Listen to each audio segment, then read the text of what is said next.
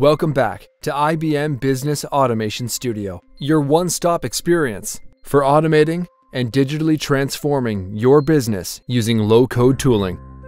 In this video series, we'll create a mortgage approval application that uses automation services from Business Automation Workflow and Decision Services. Automation services represent a set of published callable services that can be discovered and reused in a consistent way. So, Business Automation Workflow will provide a service for opening mortgage accounts, and Decision Services will provide a service for loan risk assessments. This first video demonstrates how to preview existing application accelerators for building applications, how to base an application on a template, and how to start customizing your application with Application Designer. To get started, let's head over to Studio.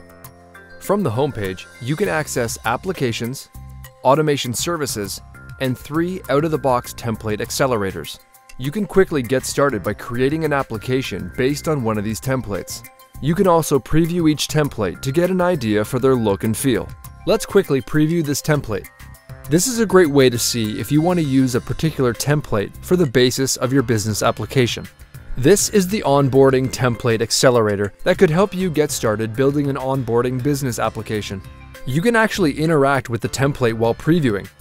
When you're finished, simply switch back to your Studio tab. For the purposes of this demo, we're going to use a different template. So let's head over to Applications, and then click Templates. Any available templates are listed here for our use. We can see a mortgage approval template, which we'll use to create our application. We'll click the template. We can see some details about the actual template itself. And now we'll click New Application. We'll give our application a name. We won't worry about the description in this case. And then we'll click Create. Think of the designer as your canvas for creating low-code business automation user interfaces. On the right, we have a library of components. You'll find out-of-the-box, platform-based UI components, as well as automation services. We can search or filter these components, then drag them onto the page to start customizing the application.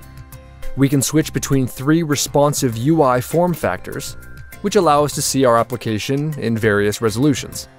Now, since our application is based on a template, the canvas is already primed with key components to help us get started. We've got an image for our top banner and some content boxes that we can later populate to build our user experience, which we'll get to in the next video, where we'll explore the out-of-the-box and custom views and discover automation services to start adding the back-end logic to our application. We'll see you there. Bye for now.